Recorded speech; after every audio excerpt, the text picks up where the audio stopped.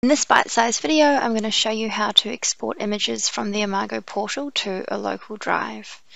So the first thing you need to do is sign into desktop app Imago Connect Tools.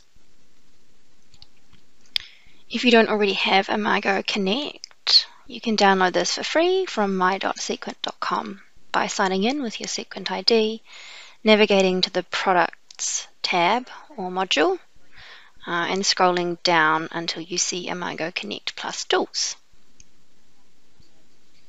Then we sign into Imago Connect with our Imago username and password, and then select the task we want to complete from the left-hand panel. So because we want to export images from the portal, we're going to click on the Export Images button, and then configure our export settings. So from the drop-down lists, we're going to choose our workspace or project, and our dataset or datasets, collections, imagery types, and image types. You can see I've used the wildcard here, or the asterisk, which will just grab everything.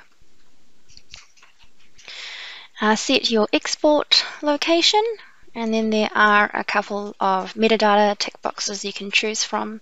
You also have the ability to set up your directory format. So this will specify how your images get saved into folders and subfolders. So it's a handy wee thing there.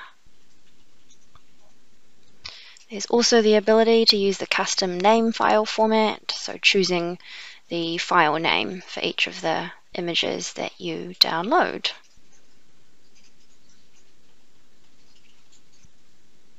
You can see I've gone with the collection ID, location, and image type. It's possible to save these defaults, or if you've already saved them, load any previously saved defaults. We'll just double check our export settings once again and hit download. And depending on how many images you've got, it'll take a long time or a short time. I've just sped this bit up here.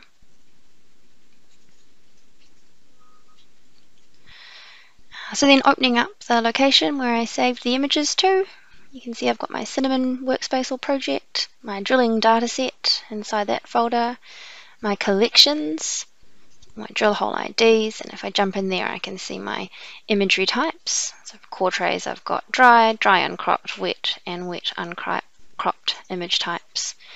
And then my file name, as specified in Imago Connect previously. And same for my linearized core imagery type as well. I've just got dry and wet image types for those. So opening these up, you can see you then have a JPEG in this case of your core photo. I've opened my linearized core here. And that's about it.